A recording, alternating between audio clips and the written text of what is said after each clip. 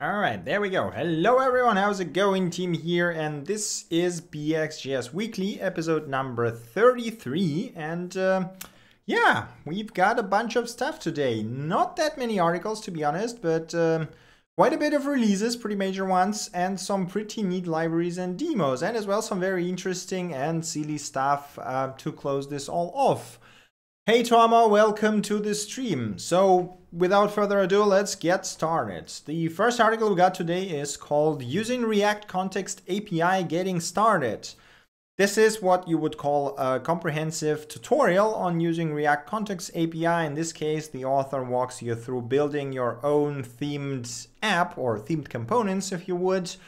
And not just using the React Context API, which is sort of the main focus of the whole tutorial, but also using the styled components if you never heard about them.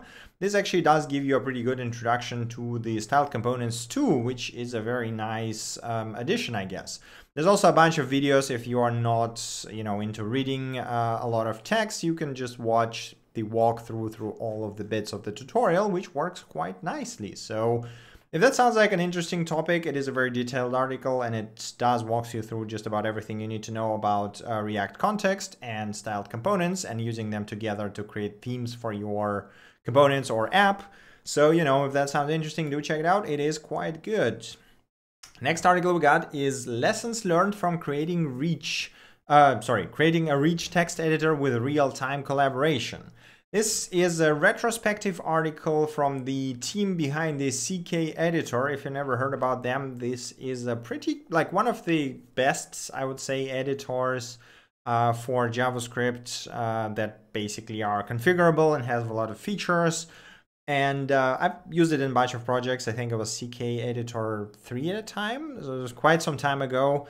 They've released CK Editor 5 recently. It has a lot of features, including the real-time collaboration feature, which was announced promoted quite heavily because this is a very tricky feature.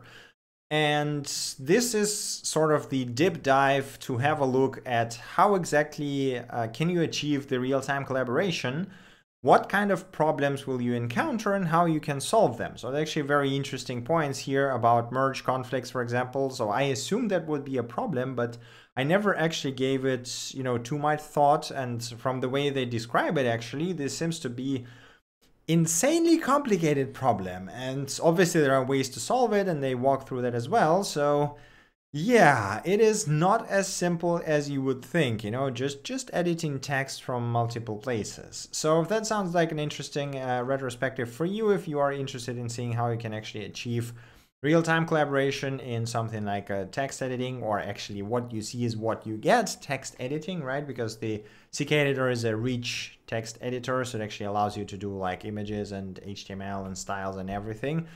So it is very interesting to read about all of that and their approach to doing this sort of solving the, diffing problems and conflicts and all that kind of stuff. So do check it out. It is a really, really cool retrospective and overview of how they achieved the real-time collaboration.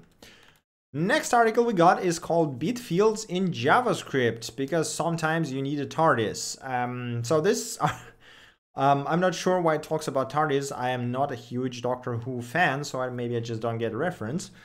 But here's the thing. So this article talks about the bit fields in JavaScript, right? So if you never heard about bit fields, the idea is that you can use specific bits to specify the features and then use the bitwise operators to quickly determine what kind of features are enabled. This is an incredibly powerful technique that can save you a lot of performance. It's really high performant. It doesn't need a lot of space. It's literally just one variable holding the bits, right? The problem is I am terrible at that. So every time I have to implement something like this, and I don't really think I've had to do that many times, I have to Google it again.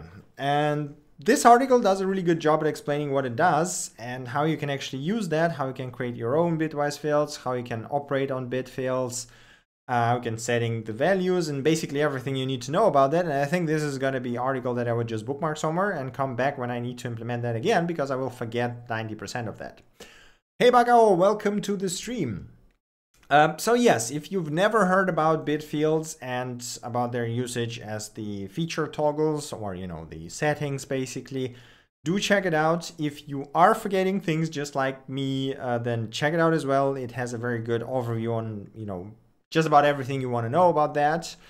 If you already know and use them everyday life, you won't find anything new in here. I mean, this is pretty much the sort of overall overview. There is actually a bit-filled library there as well that I completely forgot about that sort of aims to simplify all of that. And I probably should check it out and see if that will make my life better. But this is something for the next time.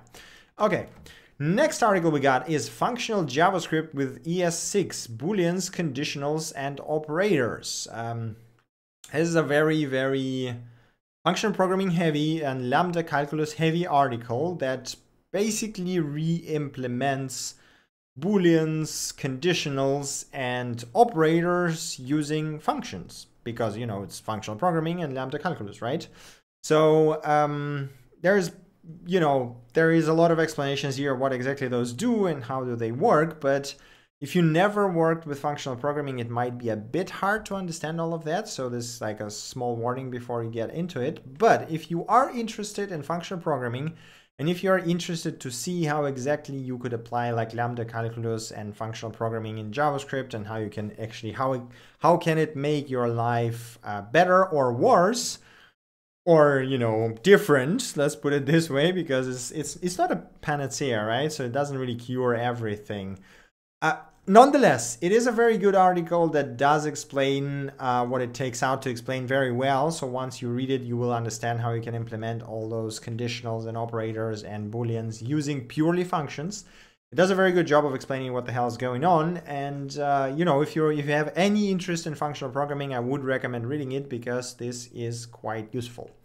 I have issues with carrying. Why? I mean, carrying is a very simple concept, right? It's just like you take one argument and return a function that applies anything else to the new function. That's basically it, right? So it's a very simple concept. I think you maybe just it doesn't click with you. I had that problem as well when I just started learning the functional programming. I also had a lot of hard times with stuff like, carrying and binding and, binding is actually a JavaScript related concept, but whatever. Stuff like carrying and optional application and whatever else, until one moment, I don't remember, I think it was like the definitive functional programming book or something along those lines. It all just clicked for me, and then it became apparent that all of those concepts are actually super stupid and super simple, and most of the times it's just really hard to explain them because people are explaining them using the sort of lambda calculus language or the functional programming terminology that makes it all very confusing. But when you look at the code, it's actually really, really straightforward.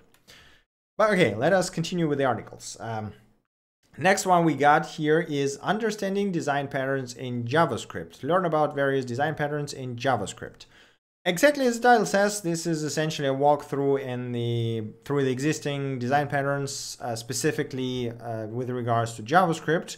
So if you're already familiar with all the design patterns that are out there, like the module pattern, the variations of module pattern, essentially the the singletons, the interfaces, and all that kind of stuff, you won't really find anything new here. Yeah, the factories obviously. But if you never heard about them, or maybe you heard about one or two, maybe you don't know what the decorators are, maybe you don't know what the factory is, then this article will give you a really good starting point and will explain the core patterns quite well. Nothing really to add beyond that. I mean, it is a very straightforward article that just, talks about design patterns. Yeah, it's like, if you don't know them, go have a read. If you know them, then there's nothing really new here. That's about all I have to say. Right, next article we got is the history of front-end frameworks. This one is really, really cool. So essentially, as it says, it is a recollection, I guess, of a history of HTML, CSS, and JavaScript and front-end frameworks. It goes to talk through, the start of the web and start of the HTML specification, which was written by Tim Berners-Lee, 1991, and then the whole browser wars, troubles with CSS. That GIF is still the most hilarious thing you would ever see about CSS. It's also very poorly compressed, it seems, but you know what, whatever. Oh yes, the the whole acid tests and CSS implementation problems in Internet Explorer 7. If you've never seen it, this is the acid test. This is how it should look. This is the CSS thing, right? And this is how it looked in Internet Explorer 7. This wasn't even the worst thing. There were browsers that displayed their thing worse than that. So yeah, it was a bit of a problem.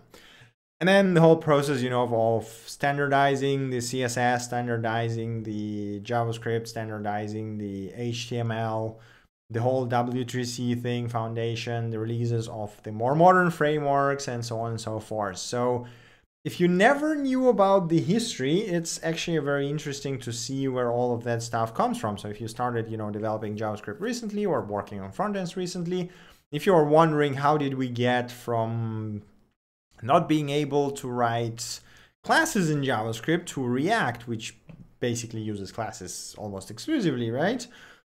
This might be a very good place to start. It does recaps everything that happened pretty well and talks a bit about the future and what kind of stuff can we expect. It's all very interesting, and even though I've sort of worked through majority of it, maybe not all, in like 90s, I was just what you would call a script kiddie, I guess, and just copy pasting everything from Stack Overflow and being terrible with my websites. But I did get to work with majority of stuff that happened in early 2000s, which was pretty fun, basically. So yeah, it is just fascinating to sort of relive that again and remember all of that terrible and terrifying and beautiful things that happened before and how good the web development is actually right now. Okay, but yeah, let's continue. The next thing we got is a Scalable React Components architecture. Article that talks about, it's actually more of an example article, sort of, that talks about, hey, so we take this component, we build a component that, in this case, it's an emoji list component that searches through emoji by the text and allows you to find any emoji you want, right? Pretty straightforward. Then the author shows how he built it initially and how you can actually refactor it to make it more flexible, right? So how do you actually separate it? How do you make it more scalable? How do you actually split it off? How do you make it more customizable, nicer to navigate, and so on and so forth? So if you are developing components and you are still confused about the refactoring and how you can make your components better, this one is a pretty good starter point. I mean, it's not an extremely large article, but does have some nice points here. Okay, next article we got is how to stop using console.log and start using your browser's debugger. You just don't do that.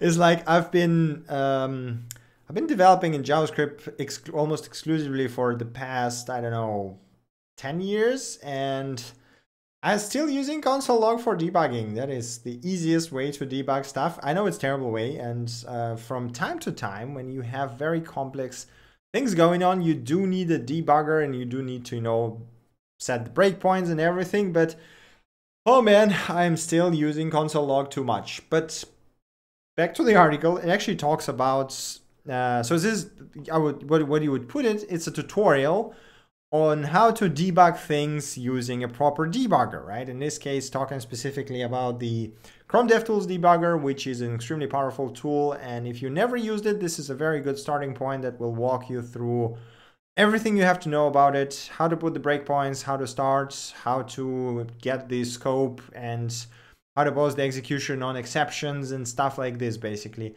How to step through code and whatever you have to know to get through the debugging process, right? So it's not, if you already debugged something, if you already know what the watch expressions are, what the scope, how do you navigate the scope, how do you execute the function step by step, you won't really find anything new in here, right? But if you are still confused, if you're still exclusively using console.log, which again, works for majority of cases, but from time to time you got these cases when it just gets too hard and you actually need debugging and stepping through and over the functions to actually figure out where it all goes wrong. Knowing this is really helpful. So if you don't know how the debugger works, this is a very, very good starter for it. Okay.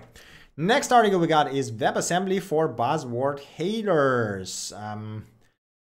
Yeah, it's a bit of a clickbaity title, but what it actually is an article talking about what the WebAssembly is and what can you do with it.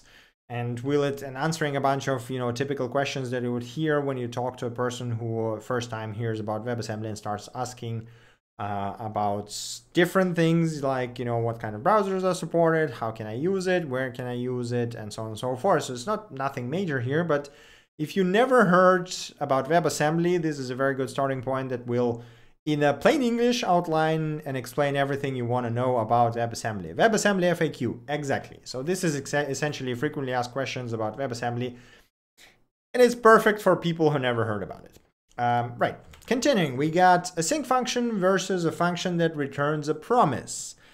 This is also not exactly a large article, but it does cover this one tricky point about just writing a function that returns a promise versus writing an async function that returns a promise. And the whole thing is that the error is, or god damn it, the whole problem is with the error handling, right? So those two functions will handle the errors differently, and the error bubbling will work differently. And if you never worked with those two different types of functions, you might not immediately get that. But if you work enough with promises and if you work enough with the async functions, you will know exactly what the problem is here.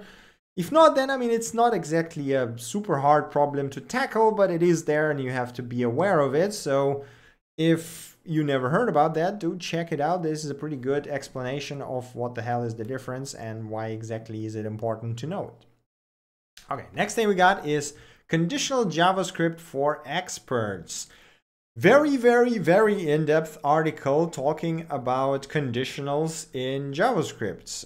What is the conditionals? Truthy, faulty evaluations, short-circuiting, and yes, using statements instead of expressions, and basically whatever you wanted to know about conditionals in JavaScript is likely going to be in this article. If you already know everything there is to know about the conditionals, you won't really find anything new here. There is like order of execution and some very complex conditionals and nested ternary operators. That is something you, in my opinion at least, you should very rarely try to do that in real code, because it is hard as hell to read even one ternary, and if you have like two of them, my brain just starts exploding when I see something like this. It's like, how do you even read that? This is the worst code you can write, 3 nested ternary. And if you just look at this line, you cannot, like a human would take 5 minutes to decipher that. Which is why you should probably write only 1 ternary and make it easier for your colleagues and your future self. But yeah, basically, if you want more deep dive into JavaScript conditionals, do check this out. It is pretty good. Okay, next thing we got is how to apply solid principles in React applications. So a very detailed look into solid principles, but specifically with regards to applying them in React apps. If you never heard about solid, it is a pretty widespread software development principle. That is the single responsibility, open-closed list of substitution, interface segregation, and dependency inversion principles, which are, kind of supposed to be the best practice to follow, right? And, okay, wait a second. There's a message. Why is it held by automod? Yes. Allow, yes. Oh yeah, because it has a word violent psychopath likely. Come on, for reals, you're gonna ban that? Twitch bots seem to be a bit crazy. Always code if the guy who ends up maintaining your code will be a violent psychopath who knows where you live. First of all, I really like that quote. Second of all, it's kind of true, because the person who's going to be maintaining your code in majority of cases is going to be future you, right? And you are kind of know where you live. And once you find out that it was you who write the code, you are either going to be very upset or very angry at yourself. So just write good code. But okay, back to the article. So we got the single responsibility principle, and okay, so I listed the solid principles, right? So basically what the article does, it walks through them and talks how do you apply those with regards to React components and React specifically, and what can you do to make your code slightly better and to adhere by those principles. Now, I think I already noted this more than once, but I think that blindly following the principles, be it solid principle or dry principle or whatever, doesn't really help anyone. It's okay to repeat yourself. It's okay to make the things that are not really single responsibility. It's okay to make something that doesn't scale, because unless you need to scale it, it doesn't actually matter how bad it is, right? So if it works and if it delivers the functionality that is required right now, there is no real reason to create needless abstractions just to purely not repeat yourself, right? So this is actually, I would say this is more harmful than, you know, repeating yourself 2 or 3 times, having wrong abstractions. But anyway, if you're interested in seeing the solid principles applied to React applications, and if you are curious about how that would work, do check this article out. It does give some pretty good examples. Okay, next article we got is creating a logger in Node.js from scratch. Exactly what it says. You will create a logger from scratch on your own. The logger will have all the typical logger features like levels, transports, default transports, templates for printing, output formats, and all that kind of stuff. So if you ever wanted to build your own logger or maybe you wanted to know how exactly it's made, I also think that there's a bit of JavaScript blocked, so we don't really see all the code here. Yep. So if you ever wanted to build your own logger, then do check this article out. It walks you through everything you want to know, all the, you know, things that you would expect from a typical model logger. And after you read this, you will be able to build your very own logging package for Node.js and do it with a bit of a tweaking for browsers as well. So if you drop the files output, for example, it should just work in the browser too. Pretty good article. Okay. Next thing we got is the ultimate guide to execution context, hoisting, scopes, and closures in JavaScript. So this is the pretty lengthy article that is also part of Advanced JavaScript course. That is from the same author that we saw his tool last week that was called JavaScript. There was a link somewhere here. Wait a second. JavaScript. Oh God, right. There we go. JavaScript Visualizer. This is what I wanted to say. Okay, so this, just to remind you, this was a tool that allows you to execute code step by step and see the changes in the execution context, including the scopes, including the context, including the, I don't know, whatever you can imagine, basically, right? It's an amazing tool for understanding the context of execution, the scopes, and everything you might want to know about that kind of stuff. So this is exactly what the article talks about, right? Execution context, hoisting, scopes, and closures. And what it does is actually takes this tool and demonstrates on the examples how all of those things, meaning scope, hoisting, closures, and execution context, work in a very visual manner, which is actually really great. And I wish I would have something like this when I learn JavaScript, because those, like the closures and hoisting and scopes, are probably one of the most confusing concepts in JavaScript. At least it was to me when I just started learning them. And I spent a lot of time, like, you know, breaking a lot of things because I simply didn't understood how the closures work or how the scoping works. And this gives you a perfect explanation of what to expect, even with like very neat visualizations showing you what exactly is going on in terms of, you know, here's the global context, here's the local function context, here's how it all handles. It is amazing. So if you still have issues with scopes, if you still have issues with hoisting and execution context, then do check this article out. It will likely clear up 90-95% of questions you have. It is really, really, really good. Looking for a JavaScript string in JavaScript article is not the best filter. Yeah, I mean, it is definitely was not a smart way of doing things, but I found what I was looking for. That's what matters.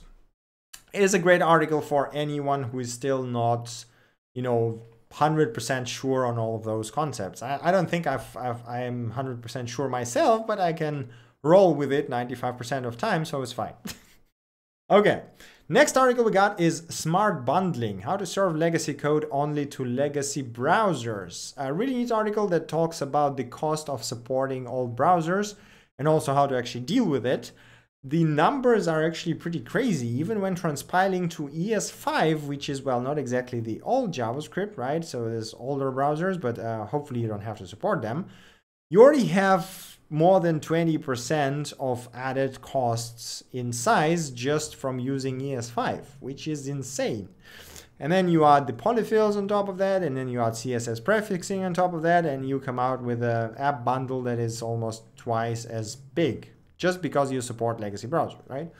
So this article talks about what exactly is legacy and modern, right? And how you actually transpile and polyfill, and how do you split those bundles into ones that actually basically by detecting the browser, right, and serving the modern bundle to the modern browsers, so that users won't have to download the outdated polyfills and ES5, and serving the legacy bundle to the older browsers so that they can actually, your app still works. So that sounds like an interesting topic, which I think it absolutely is. Do check it out. This article have pretty much everything you need to get started. Okay, next thing we got is why using reduce to sequentially resolve promises works. We don't support legacy browsers in my company. That is awesome for you. Like it's really cool when your clients don't have Internet Explorer 7 or 8. I think in the last company I worked for, we had IE 8 as a requirement, and I had to like install a virtual machine to actually test anything with it. It was a bit of a painful experience. So it's really cool if you don't have to support this stuff, because it's not a very good experience.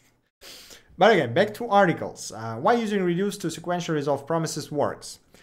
This is something I did not know was possible, but it's pretty cool. So you can actually use reduce to sequentially resolve promises, which kind of makes sense, right? Because the reduce returns the previous value, and then you can do something with the next value, which means you can return the previous promise and chain it with the next promise, which kind of makes sense.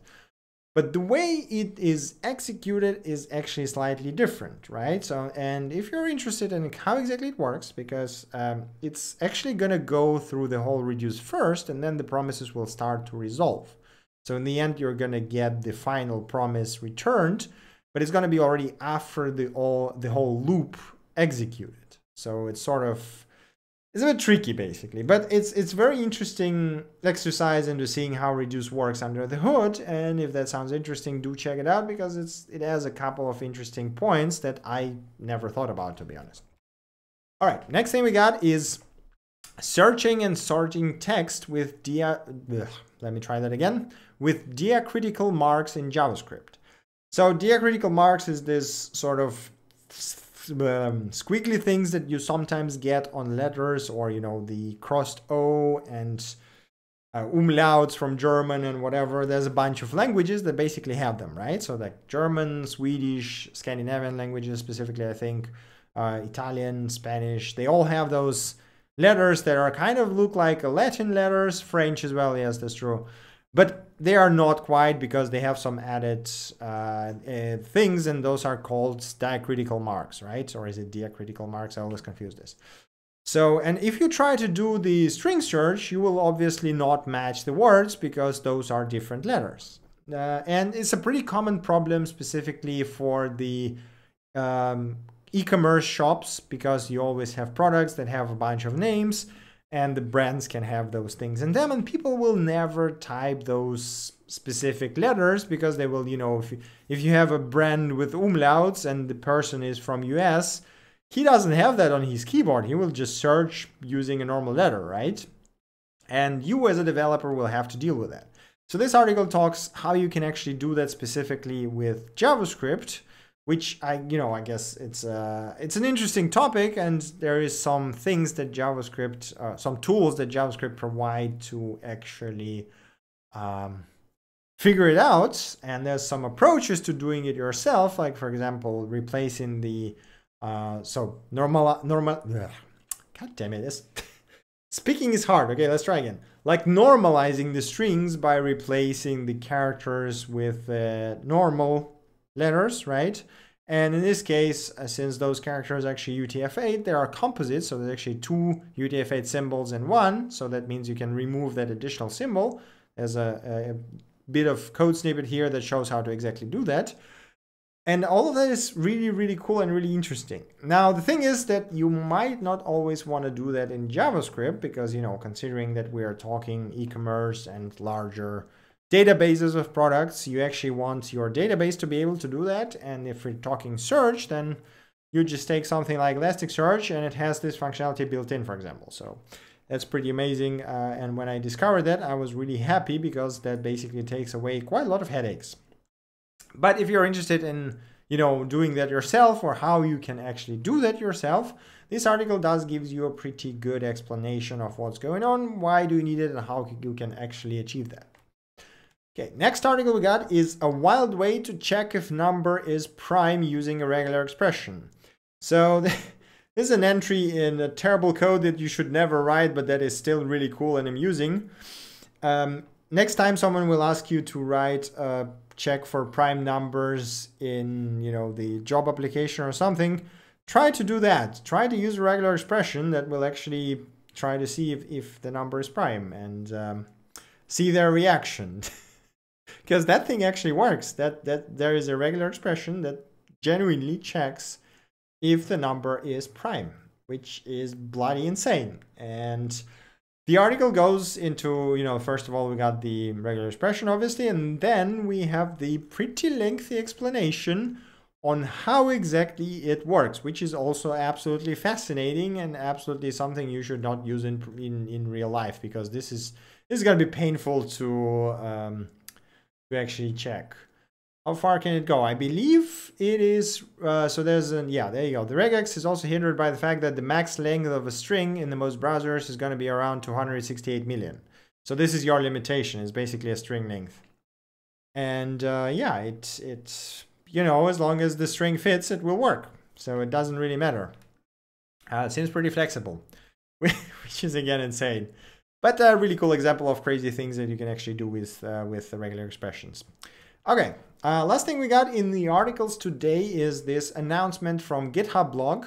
Get ready, Game Off returns in November. So the GitHub is organizing the annual game jam called Game Off. And it starts on November 1st and will go for 30 days. So you have 30 days to build a game. It can be in any language, including JavaScript. And then you submit it, and there will be like judges and I think some prizes or something. So, if you're building games and you want to participate in another jam, that sounds like a fun time. Or maybe, if you wanted to build games, just do have a look. That looks pretty cool. Okay, continuing, we got some tiny things that I just wanted to highlight. Basically, the first one of them being REPL.it adding free HTTPS ready custom domains for websites and servers. So if you didn't know, REPL.it is basically REPL in a browser where you can use quite a lot of languages, not just JavaScript. There's like Node, C#, Ruby, Python. And you just literally click it, you get a nice environment with the access to shell and everything, and you can publish it. I think by default the sources are public basically.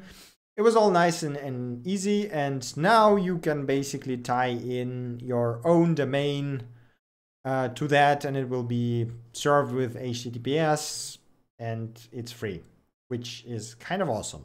So there you go. Next tiny thing we got is this article talking about TypeScript versus Flow. I know that a lot of people are still, I get too many questions about this, and I'm not using TypeScript and I'm not using Flow. So it's really hard for me to answer those, but this article might actually answer some questions that you have. So this is sort of a perspective of a person who used both TypeScript and Flow for some time and then compares them and outlines the differences in a few bullet points. So if you are interested, do check it out. It is not extremely big, but maybe you'll find your answer over here. Next thing we got is understanding NPM link, a pretty short tutorial and explanation on, first of all, how to use NPM link, and second of all, what does NPM link actually do with your file system and with your packages. So if you were still confused about it, do check it out. It does explain pretty nicely. Next thing we got is tschool.js, generate a PDF file from HTML and CSS in Node.js. A pretty neat approach to generating invoice PDF files using what essentially is Puppeteer and Pug.js, Pug.js being the templating system and Puppeteer is the headless Chrome. So the author decided, okay, I'm just going to render the invoice in HTML and then load it with Puppeteer and save it to PDF, which works really well, and it's like a really cool approach. So there's a tschool.js function It is a very strange name. I totally agree. I'm not sure why it's called like this, but there you go. I mean, there's a library, so if you're not interested in seeing how it was developed, you can just take it and use it. It seems to be working quite nicely. Okay, next thing we got is using MongoDB as real-time DB with the Node.js. A very short tutorial on using MongoDB changes streams to react to the changes in real time using WebSockets.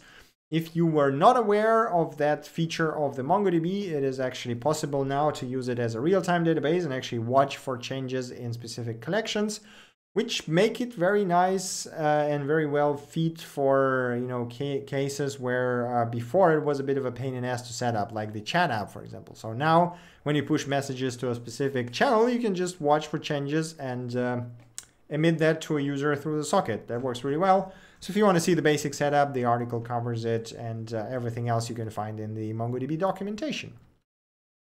And the last thing I have in the tiny things today is the GitHub Actions introduction. So if you if you still haven't heard about it, GitHub introduced Actions this week, I think. And it's basically gonna be sort of deployment recipes, or I guess action recipes, because they're not specifically deployment ones. The actions right now are in limited access phase, like alpha, beta, or whatever, and you can only get them if you apply, and they pick you basically for the next wave. Already hit the button myself, but they didn't pick me yet, but those guys apparently were picked. And they got an early look on it, so in this sort of tutorial walks you through how they work, and it seems like you can create quite a lot of things related to that, like you can publish to NPM, for example. So I'm really curious to see how that will impact things like Travis CI or any other CI services, because at least from those screenshots that we see over here and from the description, it seems like you can literally just use GitHub Actions instead of CI, because you can publish to NPM, it can likely run tests, maybe it seems it can deploy to Azure, which is kind of insane. I guess maybe the Travis would be one of the actions that you can attach. So it's really exciting and pretty cool to see GitHub, developing, finally starting to go into that direction. Hey Malevolo, welcome to the stream. First time managed to catch me live. Well, you're welcome. Thank you for trying to catch me live. That really means a lot to me. Okay, we are done with the tiny short things, and now we are at the releases section. The first major release of the week being V8 version 7.0 and Chrome 70 released. The highlight for me in the V8 7.0 is, well, I mean, we have the embedded built-ins. We already talked about them quite a lot, and the idea is that actually they save they are save memory by sharing the generated codes across multiple V8 isolates, which is always nice to have more memory. Maybe people will finally stop complaining about Chrome eating too much memory. But that's not the most exciting part. The most exciting part is that we actually got a preview of WebAssembly threads. They are still behind the flag, but you can enable them, and yeah, WebAssembly now got threads, and they're already working, they're already shipped, which is mind-blowing. The speed of development for WebAssembly is insane, and it's pretty exciting to see all of that. The Chrome itself got obviously V8 7.0 integrated, as well as a bunch of Chrome-related features. First of all, you got the desktop progressive web apps on Windows and Linux enabled by default. So now when you go to the progressive web app, you actually will get the pop-up dialog that asks you to install the app on desktop. And once you do that, it will actually open in a separate window and behave as a separate standalone app, which is kind of awesome. So we had that on mobile devices for quite some time. Now we finally get that on desktop, and that works really, really well. And Mac support will arrive in Chrome 72 because there are some issues related to all that stuff. The next highlight we have is the Credential Management API, which is awesome. So this is again, the spec we already talked about on this podcast that allows you to do passwordless sign-ins using your credentials. And it seems like it's now shipped as well, at least in Chrome. So I'm gonna be curious to see how that develops and if there is any websites that will adopt it in the near future. If Google themselves would adopt it in the near future, that would be very interesting. If you could use, say, login into Gmail, for example, or any Google accounts using your credential management API and your public credentials from your computer, right? That will be very interesting to see. We also get named workers. So now instead of just starting a worker, you can actually name it so that you can debug them properly later on, which is quite nice. And there's a bunch of other things like Web Bluetooth, for example, shipped in Windows 10. But yeah, it is another pretty major update, and it's really cool to see the web developing. All right, the next major update of the week we got is Styled Components version 4 with a lot of improvements and changes. It is now smaller and much faster. It has the refreshed Create Global Style API that is going to be replacing the old Inject Global.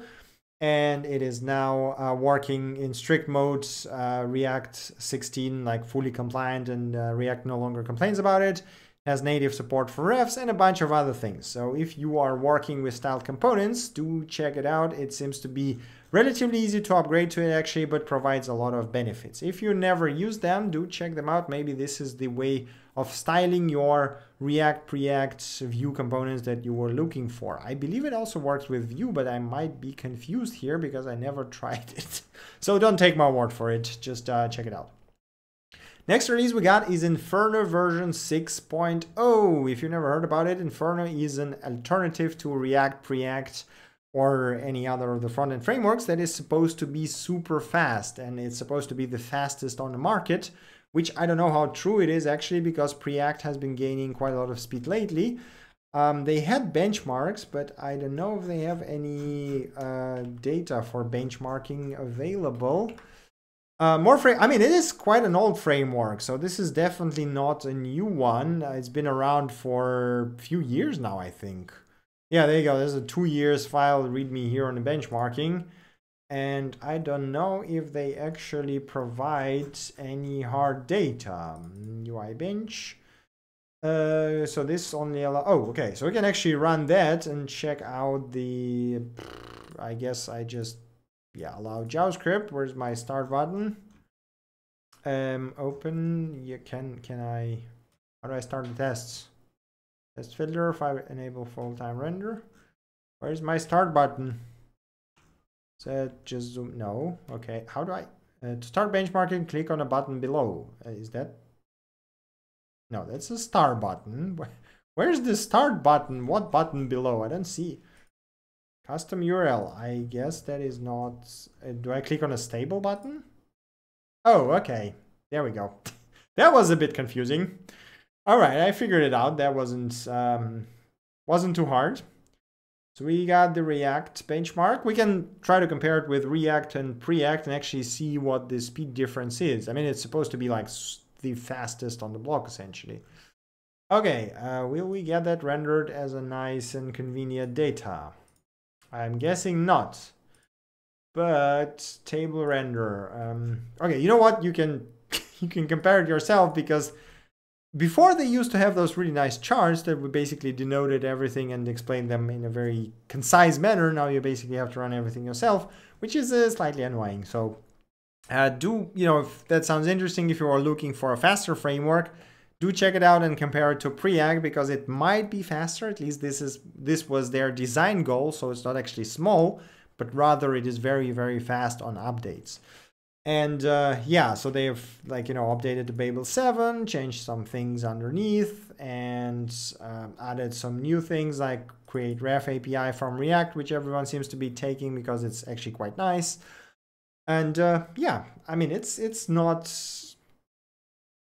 how do I put it? It's not, it's an interesting framework, right? Built specifically for speed. So if you need speed, do check it out. It also seems to be failing in some versions of Internet Explorer and Safari, which is interesting.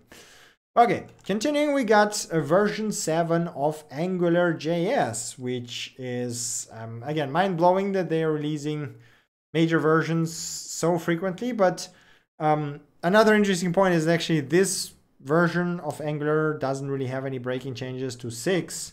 But because they have this policy that they will release major versions every half a year anyway, this is why we're getting Angular 7. So it's slightly confusing, but there we go.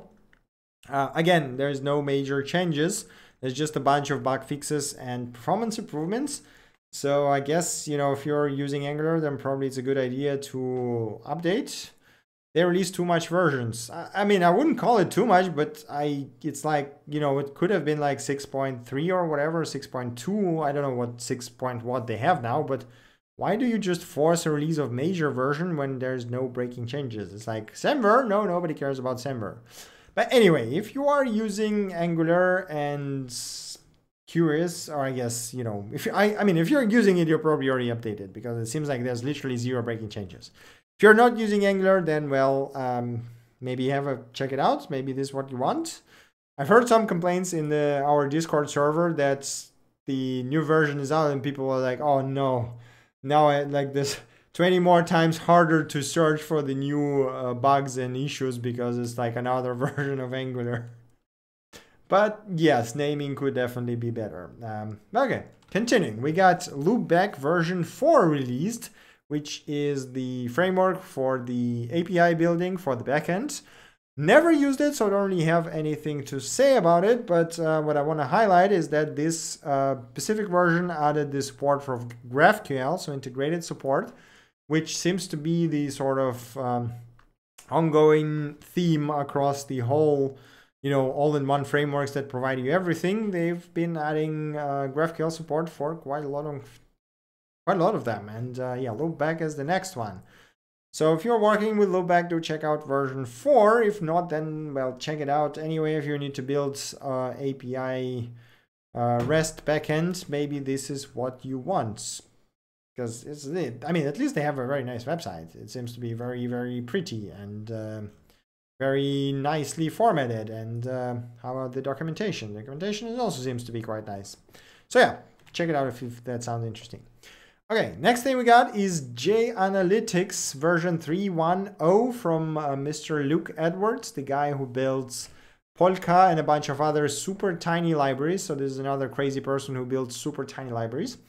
This time around, he updated his Google Analytics package that is a replacement for a default Google Analytics package that is super large. It's like a few kilobytes.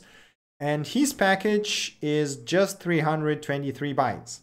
It doesn't have all the features the Google Analytics provide, but it does have the basic stuff, and you save, well, 41 kilobyte basically by taking this. So it is quite impressive. So, you know, if you're looking for a very small and simple Google Analytics package, check it out. This seems to be a really nice one. The next thing we got is, I mean, it's not exactly a version release, but you know what? I would highlight this anyway because it is awesome. The guys behind the Code Sandbox just shipped the VS Code inside of Code Sandbox. So you can actually now go to Code Sandbox. You can now open your, I probably should just click Create Sandbox. You can now create a sandbox. It can be any sandbox, obviously. And when you go to your preferences in experiments, there will be a VS Code in the browser toggle, which you can enable. And then you will get the full VS Code experience over here, including the command palette, including the tabs. So let me just do this, and then I can, you know, have panes, tabs, whatever you can imagine. So you can actually split the windows. It is insane that this actually works, and it's really, really cool. So do try it out. It seems to be pretty awesome. Okay, that's it for the releases this week. Now we come to the demos and libraries, and the first thing we got today is the 33JS concepts repo that contains 33 concepts every JavaScript developer should know. Exactly what you would imagine. This basically walks you through all the core concepts in JavaScript, like call stack, primitive types, equality, and equality with the type recursion, message queues, event loops, factories, closures, recursion, like everything that you would have to deal on daily basis, or more or less on daily basis. Even big O notation, if you've never heard about that. All of this is here and explained quite nicely through the set of links to the pretty good articles and videos if you prefer watching videos. So if you're still learning JavaScript, or you wanna, you know, learn about the new concepts that you never heard about, like MapReduce and filter, for example, there is a lot of really good videos and a lot of really good articles here. Do check this repo out. It has a very good collection of JavaScript related things, essentially. Those are definitely the concepts that you should learn and at least understand on a high level, right? So like bitwise operators, yes, this is something I should learn more a bit and maybe use a bit more, but yeah, okay. Let's continue. The next thing we got is BBOB, Blazing Fast BB Code Transforming and Parsing Tool in Pure JavaScript. If you are still for some reason using BB Code and need to parse it, then yeah, there you go. You have a pure JavaScript BB Code parser and processor. So I honestly don't remember when was the last time I actually used BB Code. I think it was like 5-7 years ago, maybe even more. I think everyone writes Markdown nowadays, but maybe you're still stuck on that really old version of Forum that uses BB Code and you just want your nice extension in a browser that would help you write it. So there you go.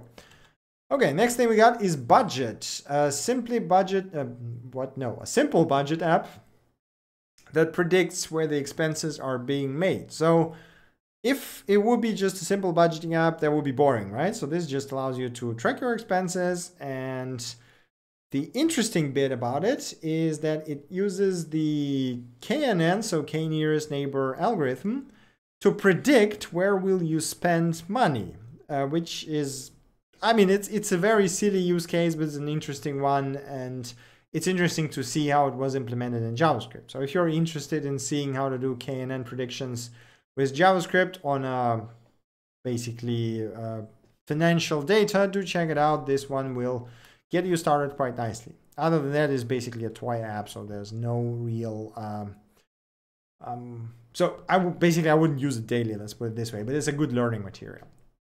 Okay, next thing we got is a React tabulator, a wrapper for the tabulator that we saw a bunch of, like I think 2 or 3 weeks ago. They released the version 4, and this is a React wrapper for it. Pretty straightforward, very easy to use, no additional things required, does require loading styles, so watch out for that.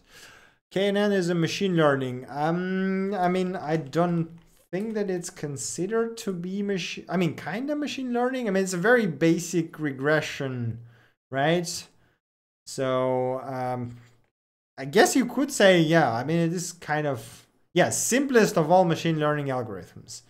Is basically what you would learn when you just start learning about machine learning, because it's like the stupidest thing you can implement yourself. And it's very easy to implement, and it's, I mean, it performs okay in some cases. So yeah, I guess, yeah. Guess technically it is machine learning. But okay, let's continue. We got Just API next. Easy and flexible API testing. This is a declarative spec-based test framework for REST GraphQL APIs. Looks very similar to Swagger, actually, where you just define a file that describes your API using the spec definition, right? And then you run the binary on it and you get the tests automatically executed. It doesn't really talk how is it different from Swagger, because this was literally the first thing, and I was like, that looks a lot like Swagger. What is the difference? But they don't really explain it well. But you know, maybe you were looking for something like this. I guess maybe Swagger doesn't really work with GraphQL. Maybe this would be the one of the advantages. But yeah, you know, if that sounds interesting, do check it out. Seems to be okay, I guess. Okay, next thing we got is an implementation of Huffman codes in Node.js. I honestly have no idea what Huffman codes is. I think I've heard that name somewhere, and I think it is related to the compression algorithms. So there's a link here. Let's check it out. Computer science and information theory, Huffman code is a particular type of optimal prefix code that is commonly used for lossless data compression. Okay, so it is data compression based library. I don't know what it does. I don't know what the Huffman codes are. So if that sounds interesting to you, do check it out. I basically have nothing to say about it aside from that. It seems to be nice. It's implemented in JavaScript, and yeah, I don't really have much to say about that. Okay, next thing we got is a SafeMD, safety first markdown rendering. Just as it says, a pretty basic safety-based markdown rendering for your apps. It is written in Python, and I somehow missed it and put it in JavaScript podcast, but I'm just going to roll with it because you haven't seen anything. It's not Python. There was nothing here. You haven't seen anything. We're going to continue. The next library we got is a React mock. It's a declarative mocks for React state and global APIs. which actually look pretty nice. So you got a bunch of components that you can use to wrap your own component you're testing that will provide mocking for different things, like, for example, local storage or fetch or state or anything else, basically. Right? There's a bunch of higher components that can mock XHR requests, local storage, and local states, which works pretty nice. And I mean, at least it looks convenient. I never needed to do anything like this and to mock that much stuff. I mean, for mocking servers, I typically use something like Knock, but that does seems pretty convenient. So maybe check it out if you are looking into the mocking React components right now. Next thing we got is Primus GraphQL. No, not Knock. It's called Knock.js, like literally N-O-C-K. It is a server mocking. It only works in Node.js though, but it does allow you to create mock servers for just about everything, and they are super flexible. If you're interested in the code samples, either look in their repo or look at the exoframe, because I do use it quite heavily there. Okay, back to libraries. We got Primus GraphQL, a flexible GraphQL client and server library that can be used to power real-time applications. This is basically, as it says, the GraphQL library for client and server, but focused around real-time data interaction and data transfers, right? So it's based off or written together with RxJS, so you'd need it as a peer dependency, and also uses GraphQL and Relay runtime as peer dependencies. So there's quite a bunch of things that you would have to install along with it. But it does seem quite nice. I mean, you know, if you're looking for doing real-time GraphQL, do check it out. Maybe this is what you were looking for. Next thing we got is Evergreen, a new design system for the web from the Segment guys. And it's, yeah, for whatever reason, my ad blog just wants to blog the whole Segment website. I guess they are doing tracking or something. But yeah, they have this framework, and it looks pretty nice, and it seems like it's basically React components and nicely looking with a bunch of different things. Like if you want another one, React UI kit, then have a look at that. It looks decent. So yeah, check it out. Next thing we got is CryptoHash by Mr. Sindrosaurus, the tiny hashing module that uses native crypto API in Node.js and the browser. So it works in both and uses native crypto, which means it's going to be pretty efficient and super tiny, just 300 bytes minified and gzipped. And you can, there is a lot of hashes that it actually implements, primarily SHA, so 1, 256, 384, and 512. Yes, you can ask for output formats and input format. It's really straightforward, really. It's just a hashing library, right? The fact that it actually works in browser and in Node.js makes it quite nice. Next thing we got is checkIf.js, JavaScript checking library. It's a tiny library that allows you to check for different things. If the value is null, nullable, nan, array, boolean, string, whatever you can imagine. So, you know, if you were looking for a standalone library for checking things, then do check this out. And if you did want to drag, say, Lodash in your project, although, you know, at this point, since Lodash actually supports code splitting and tree shaking, I don't see much need to use a standalone project for that. You could just drag a Lodash and use it partially, but you know, maybe you were looking for something like this. Next thing we got is Megasniff, better debugging for chained functions. It's basically, yeah, basically a thing that you can inject, I guess, into promises that would log your intermediate data and auto return it further, so that you can actually do things without interrupting your actual logic, right? So it's a pretty straightforward concept and seems to be doing what it's supposed to do. So if you're looking for something like this, do check it out. Next thing we got is Schnack, simple node app for Disqus-like drop-in commands on static websites. And there's even a website with, I believe they had a demo somewhere, but I forgot where I saw that. Quick start check, try Schnack, there we go. That's what it was. And I don't know if I have JavaScript permitted here. GitHub. Do I have to allow you my email? Or no, you know what? I'm not going to allow you to do anything. But anyway, there's the comments, and it's a very straightforward commenting thing that is just drop in for the static websites. Just 8 kilobytes, seems to be very nice and very easy to set up. Essentially just one script and one tiny initialization wherever you want to have it. So if you're looking to add comments to your static websites that are not Disqus and are open source, then do check it out. Seems to be quite cool. Next thing we got is filter console, filter out unwanted console log output. Exactly what it says. You just require the filter console module, then you can create a new filter that filters something, for example the strings, right? And then you just disable it once you no longer want it, and will literally filter out the things that you don't want to see in the console, which seems like it could be quite useful.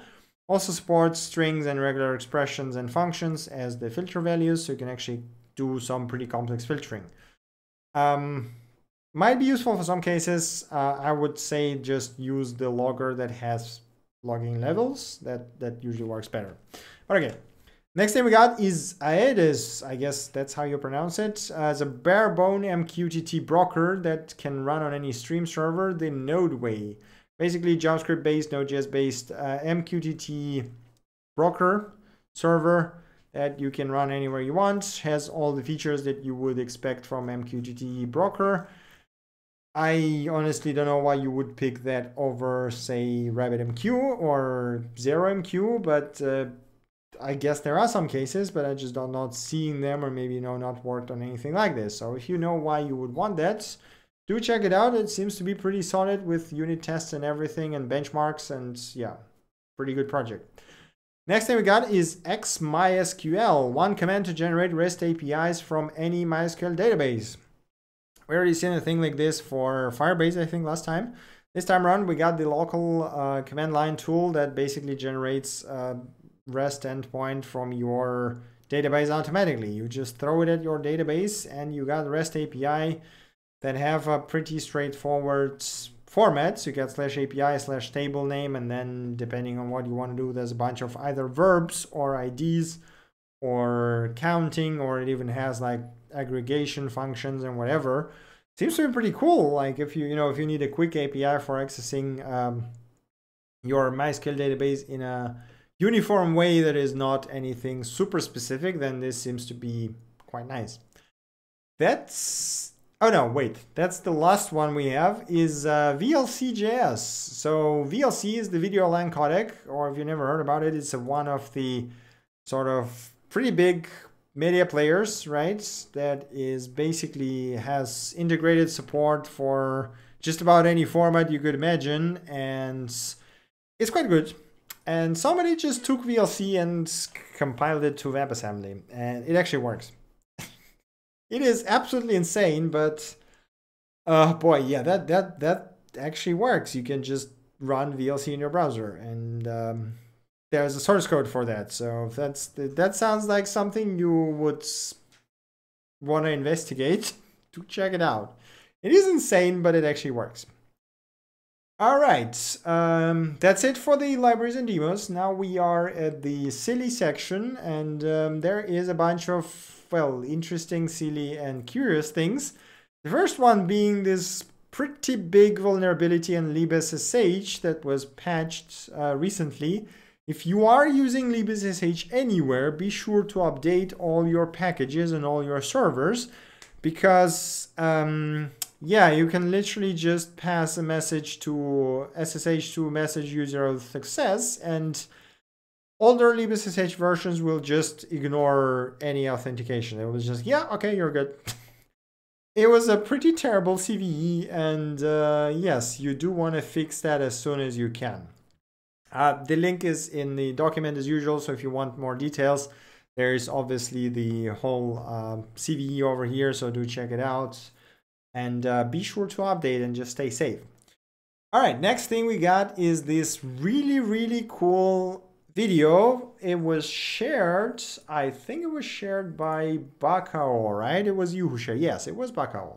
Okay, the video is called How Freaking Hard Is It to Understand a URL? UXSS CVE 2018-6128. So this is a very detailed overview of the Universal XSS CVE that recently was found in Chrome for iOS, I think it was. Security in Chrome for on iOS, yes. So, and sort of very deep dive into these Universal XSS as well as the URL parsing. And why is it complicated to understand one simple URL? It is absolutely fascinating. It is not very long, it's just 15 minutes, and I highly recommend checking it out because it is really, really cool. And once again, thank you for sharing the link. It is just great. I mean, URL spec is terrifying. That is for sure. Okay, the next thing we got is this Kickstarter that I wanted to highlight. It's called Modules, and it's a Kickstarter for the visual coding editor / IDE, I guess. So if you fancy the visual editing IDEs and if you want to check this one out, do have a look. Seems to be pretty cool. It has a bunch of nice features. I will not start it right now because because you know, sound, we don't want to have that. But the link as usual, as I said, in the documents, do check it out. This seems to be quite an interesting project, and if you have any spare money, make sure to support it. It looks quite nice. And the last thing we got is a bit of a crazy stuff for you. So there is a person on GitHub who is apparently crazy enough to create an interpreter for a Turing-complete programming language based on Spotify playlists. Just let that sink for a second. Yes, it's loosely based off brainfuck and based on Spotify playlists. So you can actually program things. It's a Turing-complete language. And you write things using Spotify playlists. Like, why is this cat? Hi, cat, yes.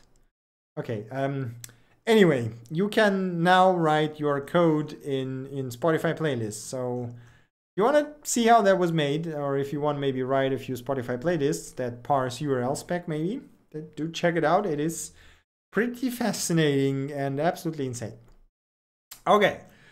That is actually it from my side. That's all I have for today, for this week. Right, one more thing I want to say. Apologies if there is a bit of an echo here. I recently rearranged some stuff in my room and I've ordered some more acoustic foam to kill the echo completely.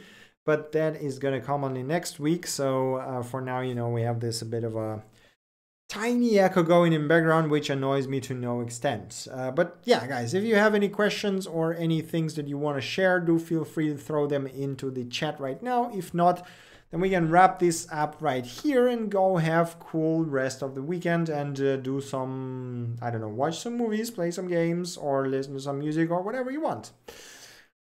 Thank you for watching and thank you for supporting me. I mean, always great to see you guys in the chat. Always awesome to see you in a Discord server. We have a Discord server. Be sure to join it and talk to us about JavaScript. We love doing it over there. So yes, once again, thank you. Thank you so much for supporting me. That really means a lot. And your thank you means a lot as well. All right, doesn't seem like there's any more questions or any more links that I've missed. So thank you guys very much for watching. Have an awesome rest of the weekend or rest of the week if you are watching the VOD of this. And I see you next time. Bye.